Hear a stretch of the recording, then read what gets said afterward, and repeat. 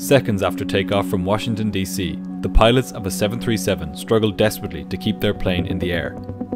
79 lives hang in the balance as their aircraft begins to slip towards the icy waters of the Potomac River. How did they get into this situation in the first place? And do they have any chance of making it out?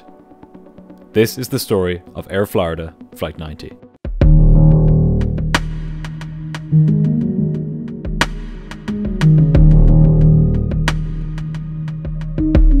On a wintry afternoon in January of 1982, 74 passengers and 5 crew boarded Air Florida Flight 90 at Washington, D.C.'s Reagan Airport. They had no idea as they boarded their Boeing 737 bound for Fort Lauderdale in Florida that their flight would become a cautionary tale against the dangers of flying in cold weather. A massive snowstorm was wreaking havoc for air travellers across the eastern half of the United States. Heavy snow and freezing conditions had led to lengthy delays and even airport closures.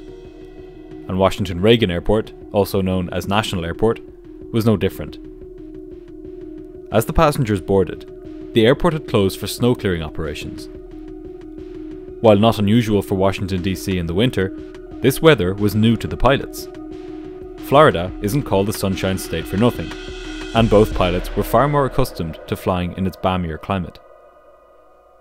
In command of the flight was 34-year-old Captain Larry Wheaton. Described by friends and colleagues as a quiet person, he was an experienced pilot, with over 8,000 total flying hours. However, he had only recently transitioned to flying jets, when he joined Air Florida 2 years previously. As with the passengers boarding Flight 90 that afternoon, they could not have known that they were entrusting their lives with a man who had a rather checkered flying record.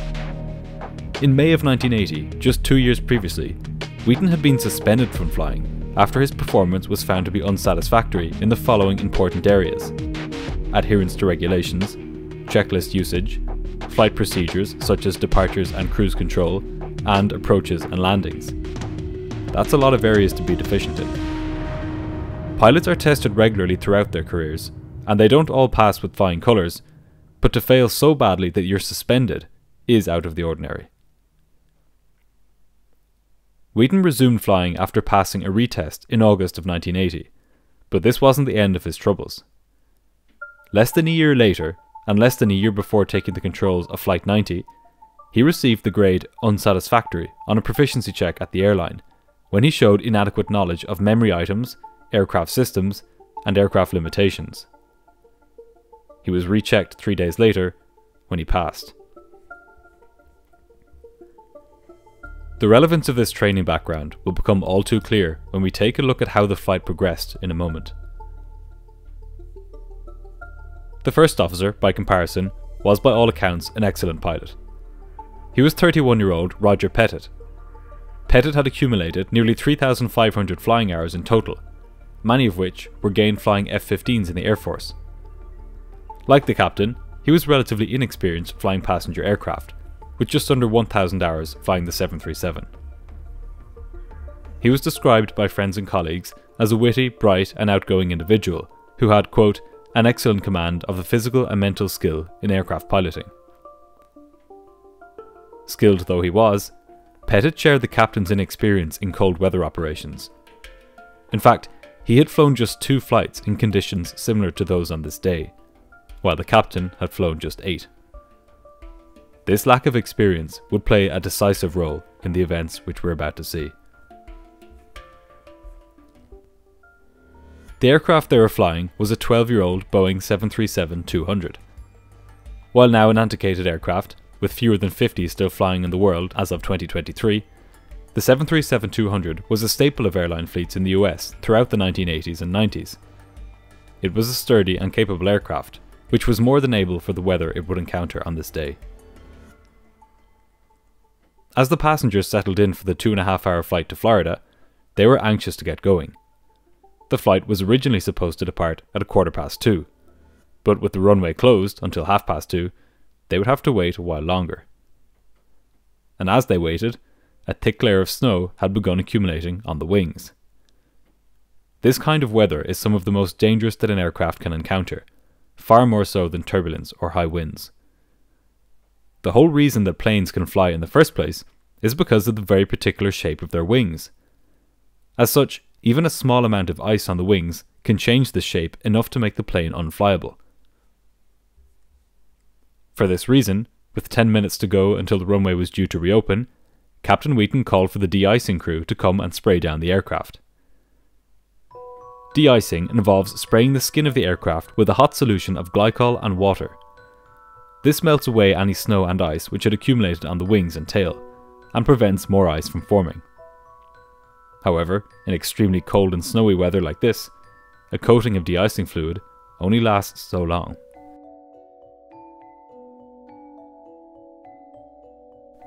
The de-icing crew came to the aircraft and began spraying it down.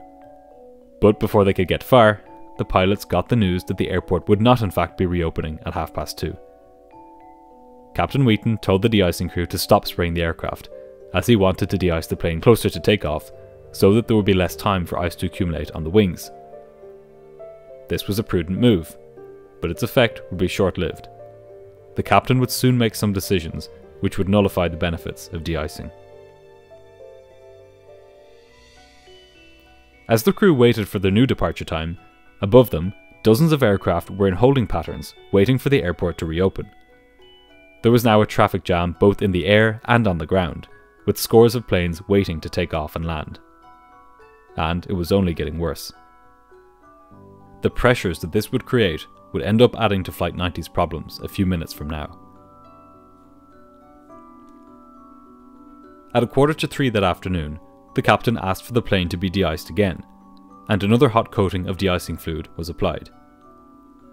A few minutes later, the airport reopened, and Flight 90 received clearance to push back from the gate. The clock was now ticking. With every minute that passed, the de-icing fluid became less effective, as more snow built up on the wings.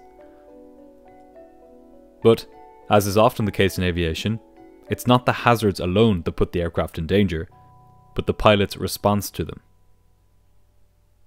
When the tug arrived at the aircraft and began trying to push it back, its wheels couldn't get any traction in the snow. Then Captain Wheaton had an idea, and for reasons we'll soon see, it would end up being one of the worst ideas of his career. He proposed to the tug operator that he would use the engine's reverse thrust to help push the aircraft back. The American Airlines tug operator told the captain that this was against American Airlines ground procedures in the snow. But the captain didn't care. He put the engines into reverse thrust and powered them up, blasting slush and snow forwards, in an attempt to help the tug operator push the aircraft back. This had a highly dangerous effect, completely unbeknownst to either pilot. It melted some of the snow on the wings and redirected it forward onto the leading edge of the wings and on top of the engines, where it would refreeze as ice. Ice is far more dangerous than snow, and to top it off, this technique didn't even work. The plane wouldn't budge. The captain shut down the engines and waited for a properly equipped tug to arrive. When it did, 10 minutes later, the plane was pushed back as normal, and the engines were started. But every second that passed, the water which was dripping down the leading edge of the wings was beginning to freeze.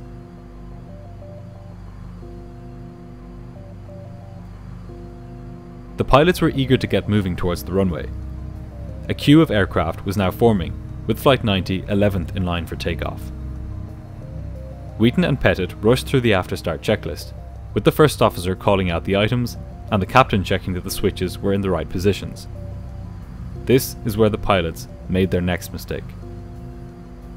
One of the checklist items involved the engine anti-ice system. When it's turned on, hot air is redirected around different parts of the engine, preventing ice from building up inside it. It's a crucial step in the checklist during winter operations like this. However, the pilots were so used to flying in warmer weather that when the first officer said anti-ice, the captain reflexively said off. Neither pilot stopped to consider whether it made sense that in weather like this, the engine anti-ice system should be off. Indeed, if either of them had been asked about this on a test, or during a simulator scenario involving cold weather, they would not have made this mistake at all. But in the moment, they were going through the checklist almost out of muscle memory. They were speaking without thinking, and hearing without listening. Flight 90 now edged ever closer to disaster.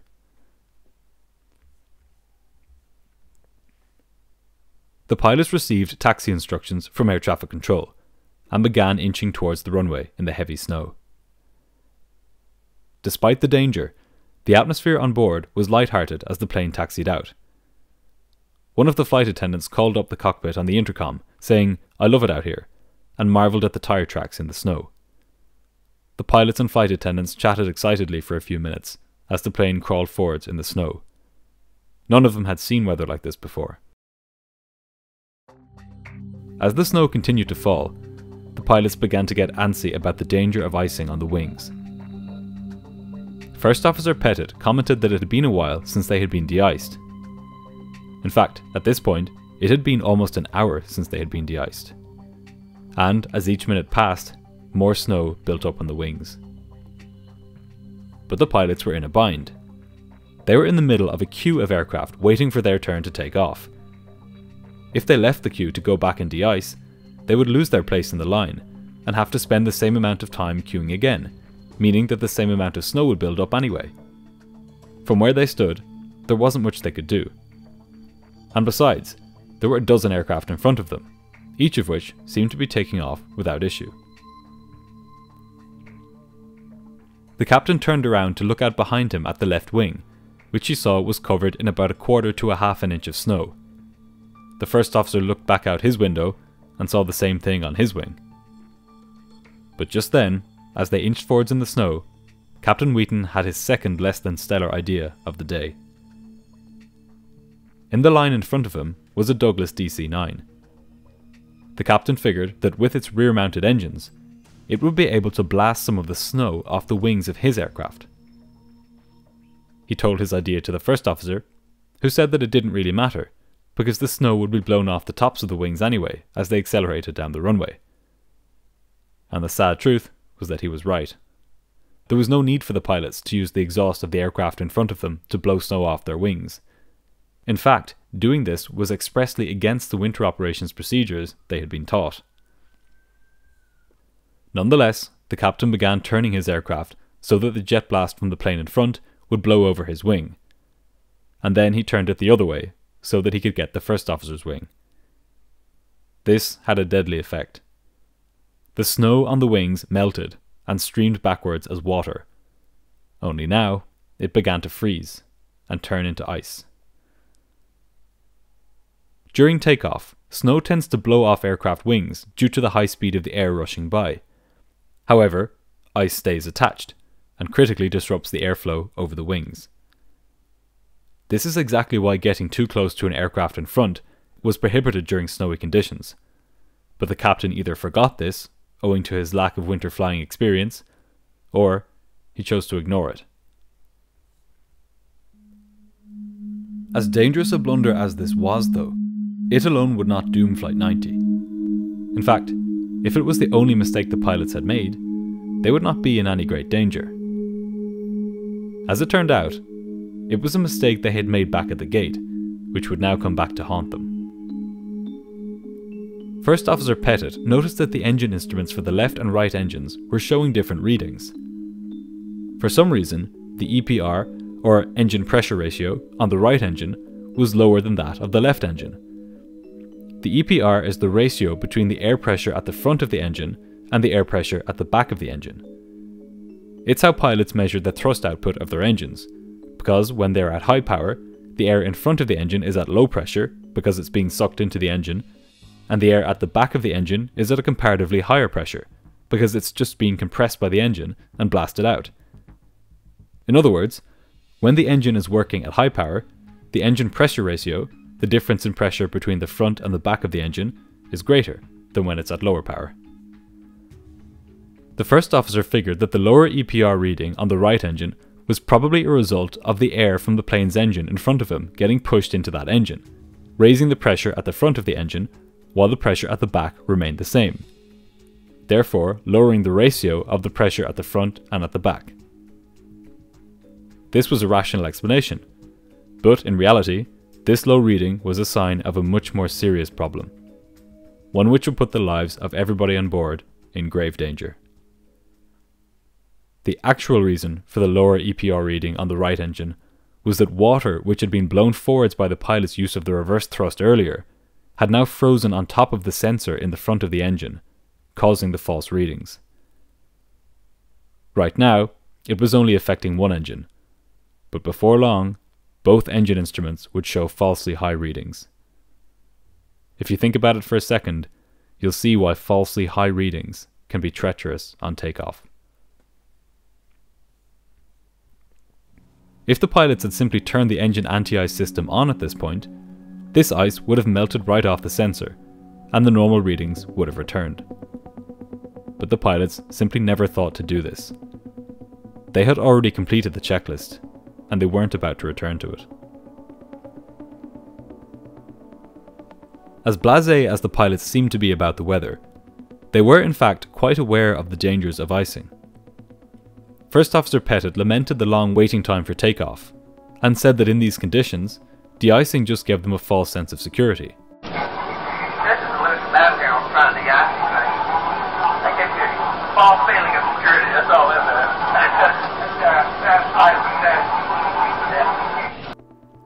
The captain agreed, and said that really there should be a de-icing booth just before the runway. The first officer seconded this idea, which he likened to a car wash, which planes could simply pass through just before lining up on the runway. This kind of system would in fact end up being adopted by airports in the following years, but unfortunately for the passengers and crew of Flight 90, it did not exist in 1982. As the plane slowly crawled forwards in the snow, the pilots continued chatting. The first officer commented about how the school kids must be delighted that they'd be off school tomorrow with all the snow. Both pilots were oblivious to the danger they were in. Ice had now blocked the sensors on both engines and caused them to display falsely high readings. Ice had also begun forming on the wings, and crucially, it had started to build up on the wing tips, which, on the 737, gave the plane some unusual and dangerous flying characteristics. The ice on the wingtips dramatically reduced the lift that they could provide, meaning that the wing roots would provide proportionally more lift. And because the wings on jet aircraft are swept backwards, a greater amount of lift at the wing roots means the center of lift, which conceptually speaking is similar to the center of gravity but just in the upward direction, moves forwards. This means that on takeoff, the plane would pitch up abruptly, catching the pilots by surprise. Meanwhile, the controller was still dealing with the scores of planes still on their way into the airport. He was keeping them close together on approach, so that he could get as many on the ground as possible, and ease congestion in the air. Flight 90 had now reached the front of the queue, and the controller wanted to get it airborne as soon as possible. The pressure was on for all involved. Captain Wheaton handed over control to the first officer, who was cleared to line up on the runway. The controller told the pilots to be ready for an immediate departure, as there was an aircraft coming into land just behind them. Pettit briefed the departure. I'll pull it back to about 1.55. The first officer was saying that after takeoff, he would keep the engines at high power to counteract the ice on the wings. The pilots were fully aware that the ice made things riskier, but they had no idea quite how bad it was. The controller told the plane on final approach to reduce its speed, as the Air Florida plane was now on the runway. This was against regulations, as planes should never be so close together that a plane on final approach needs to be asked to reduce its speed in order to avoid a collision. The controller then cleared Flight 90 for an immediate takeoff. The first officer pushed the throttles to take off thrust, but the engine indications swung way past the power he set. The captain chalked this up to it being really cold outside.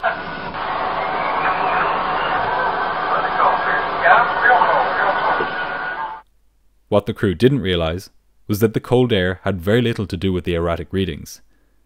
They were in fact caused by ice on the engine inlet pressure sensors.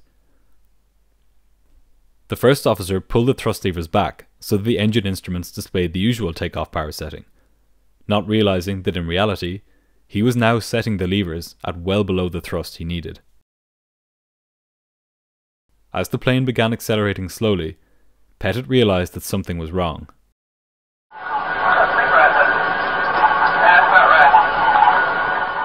He could see that even though the EPR readings looked correct, the other engine instruments showed strange readings. But the captain disagreed.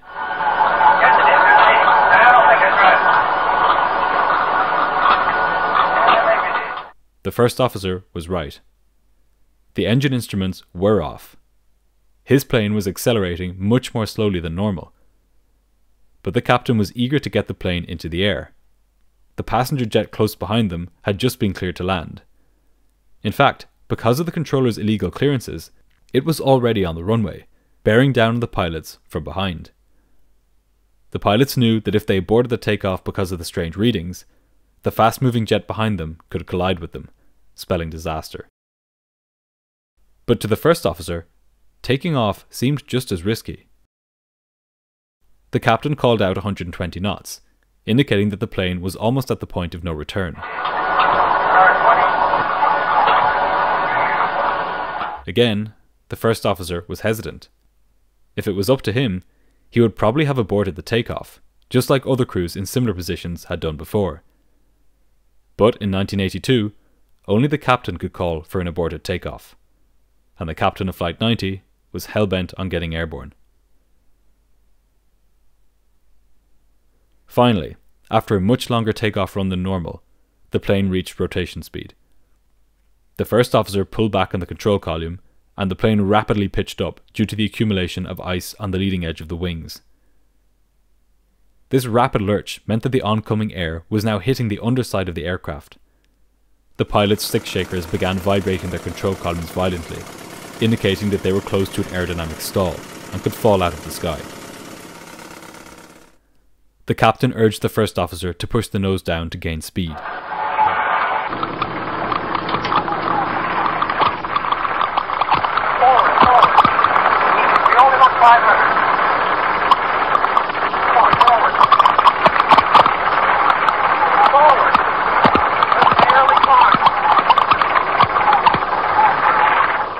But it was no good.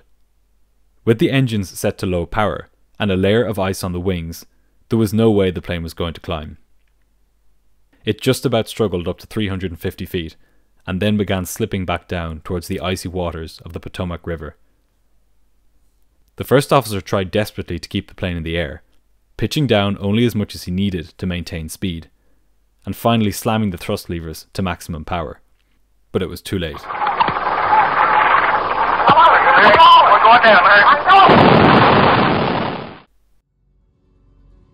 At 1 minute past 4 that afternoon, Air Florida Flight 90 smashed into the 14th Street Bridge connecting Washington and Arlington, and then plunged into the icy river below. In the minutes after the crash, just 6 survivors were found floating in the river. In the end, 5 of them were rescued alive. In all, 74 passengers and crew were killed, as well as 4 drivers on the bridge. The investigation carried out by the US National Transportation Safety Board found that ultimately, the crash of Flight 90 was a result of industry-wide problems in how icing conditions were dealt with, and a severe lack of winter weather training and experience on the part of the pilots.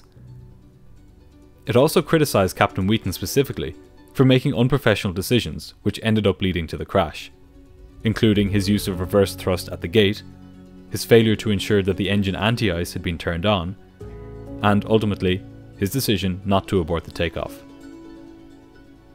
It also criticised Air Florida for promoting him to captain and keeping him there, despite his failing to pass multiple proficiency checks. As a direct result of this crash, pilots nowadays receive far more extensive training on the dangers of icing. Many airports now have de-icing booths placed much closer to the runway, and de-icing fluids have been developed which are significantly more effective at preventing ice buildup. The attitude to cold weather operations has also changed dramatically within the airline industry. there is now a widespread healthy respect among both pilots and airport authorities for the threat that ice can pose to aircraft. These changes have made sure that winter operations nowadays are much safer than they were in previous decades, and accidents like this are nowadays almost non-existent. Special thanks to the Patreon and YouTube members for helping to make this video possible. If you'd like to see more of these videos, it would really help if you could support the channel on Patreon. I've put the link here on screen. I'd especially like to thank Joey, Steve Wilcox and Simon Burbage for their very generous support. Green Dot Aviation now has a Discord server, so if you'd like to join a growing community of people discussing all things aviation, just tap the link in the video description and I'll see you there. Thanks again for watching, and I'll see you soon for the next episode.